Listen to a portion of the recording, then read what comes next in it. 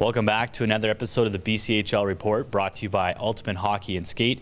I'm your host, Fraser Rodgers, joined by Vees captain Tyson Jost.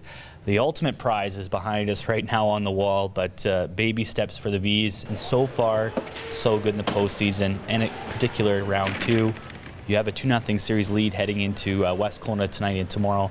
Let's recap the first two games. Kind of similar to the Vernon series, you know, big game one win, followed by a tight game two win. What did you see in those first two games?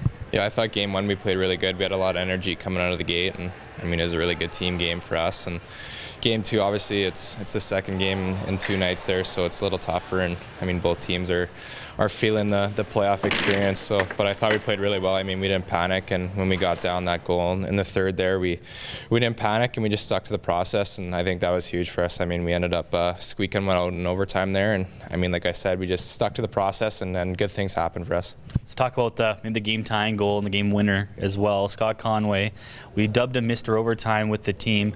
The game tying goal, you made a great pass to him.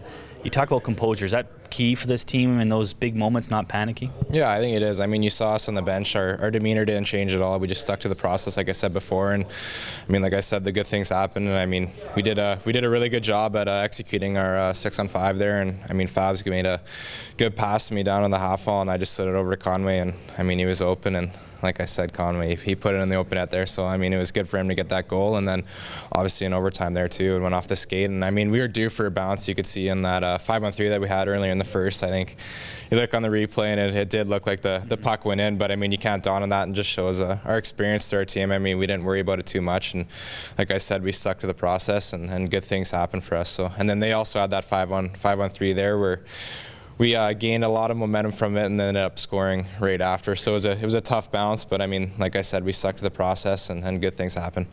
Now, I guess you can't really say you have, but have you played with a guy like Scott Conway? I don't think anybody has, the way, you know, he steps up in the clutch. What is it about him that makes him so special? I don't know, honestly. He knows how to score. He has a knack for the net, so I mean, he's fun to play with. He has a lot of chemistry, and I mean, he knows how to shoot the puck. So whenever you get that guy the puck in front of the net, it's bound to go in. So he's a fun guy to play with, and he's a funny guy off the ice too.